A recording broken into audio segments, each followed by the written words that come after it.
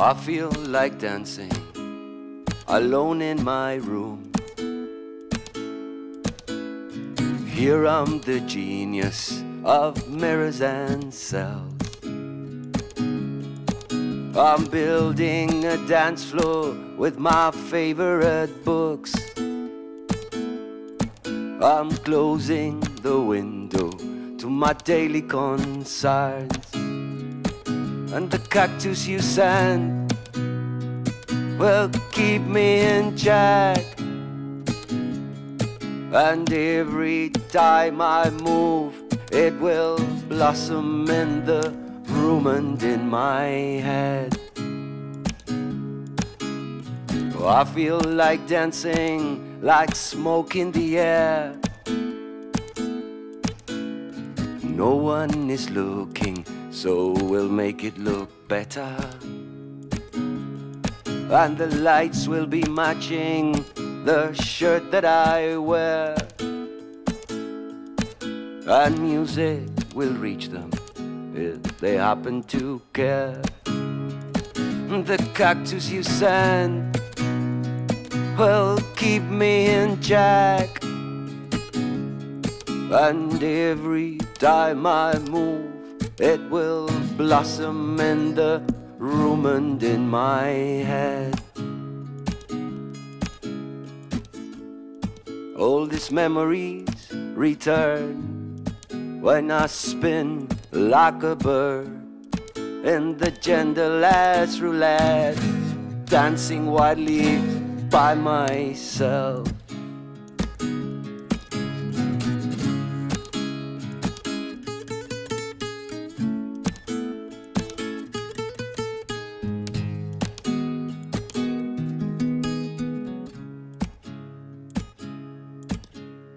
I feel like dancing alone in my room.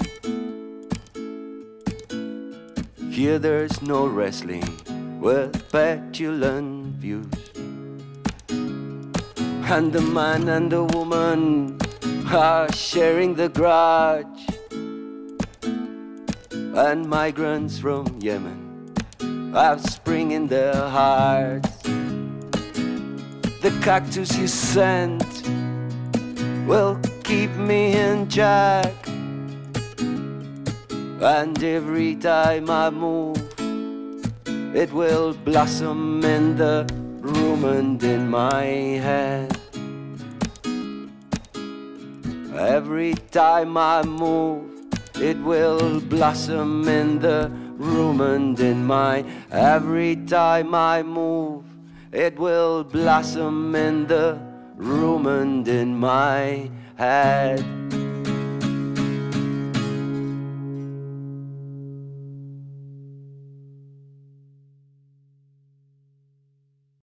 So that was Feel Like Dancing, another massive track of the Year of the Rat. Let's tell us a little bit about the more about the creation, the concept behind the Year of the Rat, how it all came about. Well, it all started with a couple of songs, and Feel Like Dancing was one of the first songs that I wrote. It was in the beginning of the pandemic when we were all alone, and a friend of mine, Ned Cartwright, I spoke about, he sent me a poem from William Carlos Williams, and it talks about a man who's like trapped in his home, and he dances half naked in the mirror, and then he says to himself, here, no one can say that I am not the genius of this household, because there's no one to deny it. And it's a very funny and beautiful poem, and it talks about how the artist sees himself, no? And Feel Like Dancing is about like playing music, singing, doing poetry, even when no one is looking, or even when no one is watching, no? So the idea of the whole album of the Year of the Rat is like you've got to do this creation even if you don't think you're going to be famous, or even if you won't get money, you have to do it for the sake of art itself, no? Yeah. And also to celebrate yourself, even without the social element. No? That's what we all had to learn during the pandemic, that you had to celebrate your own individual life as well. No? And now that it's out there, do you feel that you still have that same sentiment now that you're sharing it with all these people? No, it's become a different kind of song. It's become a song of everyone collaborating and dancing together. I always say before the gig, before this song, I always say the first person to dance gets a free vinyl. So everybody gets up, you know, and then we have a competition to see who the first one dances. And it's a joyful song. It's become a joyful song, especially when you play with the band, with the percussion and with bass, you know, and the piano, and it becomes very yeah, very collaborative. Excellent. So you've been out playing this song live, promoting this album for quite some time. In one of your interviews a few years ago, you spoke about a festival that you went to play at, and when you guys turned up, you realised that it was actually a competition, to then go on to play the main stage the following year. Did that all happen? How did that go? Because now you're promoting a new album. Of course. It was strange things that we didn't expect to have a new album by the time, because obviously through the pandemic that was cancelled. We had to wait 2 years to go on the main stage. It was an incredible night. It had been one of the most difficult storms of the year. I think it was in November last year. And we got there, and when we got on stage, Adam had brought out his double bass, and the double bass cracked, snapped on stage, and I was like, this is going to be a disaster. But actually, it rallied us together, and we played with a lot of conviction. And there was probably, 2,500 people, but in complete silence. Wow. It wasn't a festival where people were like dancing. It was complete silence. 2,500 folk lovers watching you on a big stage with a big... Wow. Something you hadn't experienced. I'd never experienced that kind of number or that kind of attention. I've played in festivals where there are a lot of people, but, you know, it's a bit more like a party. People are dancing, singing, but when everyone's listening to every word. And then after we finished, there was a great reception. I'd never seen a queue of people lining up to buy one of my records, and felt great, let's be honest. I felt like fantastic. I want to do it more. Brilliant. Yeah, it was a great feeling. So that no doubt, being on the festival circuit, playing these sort of bigger stages has no doubt opened the doors. It's all happened at the right time for you. Yeah, with the new album, we got some reviews that helped us to get festivals. Even GBC footage has helped, because obviously we could show what we do with a professional sound and stuff, and there's a lot of doors being opened through the festivals. I was also contacted by a promotional company that works with folk artists. They're called Solid Entertainment, so they gave me a couple of gigs, a couple of pointers. Excellent. I played with some people who are a bit more acclaimed. Excellent. So yeah, it's starting to go well. And you've had plenty of radio play. Yeah. You've been played on BBC Six Music, on folk-specific shows, on BBC Radio Kent. Yeah. And I saw a tweet or a post on social media that you put up saying that the song was grateful for getting its play. Are you relatively attached to your songs once you put them out there? Absolutely. I was talking about this to a friend yesterday, that when you believe in your songs or whatever, you have a responsibility to put those songs out there, because if you don't, they're going to hide in some drawer, no one's going to listen, and the songs are going to rebel and come to you at night and haunt you. Why didn't you give me enough attention? Why didn't you put me out there? So I think the songs are more grateful than I, in a way, because for me, I'm more about songwriting. So it's not that I want my character or myself to be recognized. I'd rather the songs be recognized. So before the end of this first episode, you're going to come back and play another set for us in a couple of weeks' time. You're going to be finishing the show with one last song. What's that coming up? Silly Old Dreams. This is what we finish most concerts with, and it's a song of a carnival circus feeling. It's kind of a homage to every artist, painters, poets, and musicians who do their job despite not being famous or despite not having money. Doing it for the love of it. Doing the love for the silly old dreams. Excellent. Let's hear it.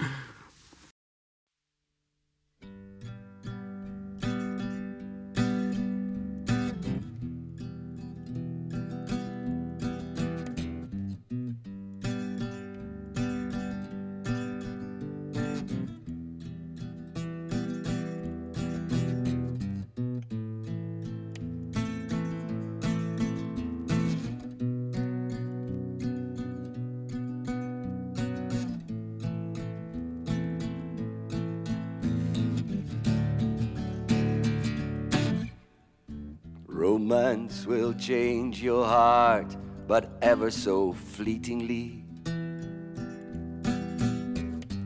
Give it 16 weeks and it's back to your silly old dreams. Would you ever give up your sacred shield of poetry? Would the lure of the flame be more than you've been? I showed her my poems and she spat at the laptop screen. She said I'm sick of the muse and all of her whims. But she couldn't see I was looking for a shortcut to eternity. How she couldn't see. Only words do it for me. Oh, dum da dum da dum, my silly old dreams. I said dum da dum, my silly old dreams. I said dum da dum, my silly old dreams. Oh, dum da dum, my silly old dreams. She sold her horse to pay for a room for her artistry. But all her friends said her songs were like quirky antiques. But they couldn't see the pleasures of rolling down past centuries, or wasting your life in sweet Alexandrine. Oh, dum da dum, my silly old dreams. I said dum da dum, my silly old dreams. Oh, dum da dum, my silly old dreams. Oh, dum da dum, my silly old dreams. The rough roadsters in the magazines, but the masters of the verse they seem still up for firing poetry and they're singing to the industry, singing I can be the man I'm meant to be. I wanna be me with my silly old dum da dum, my silly old dreams. Oh, dum da dum, my silly old dreams.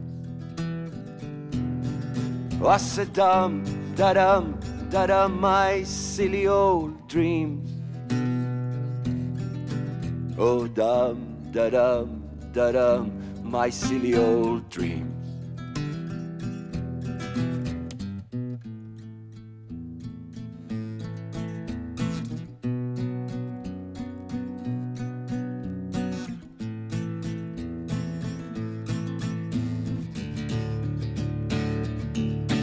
My silly old dreams.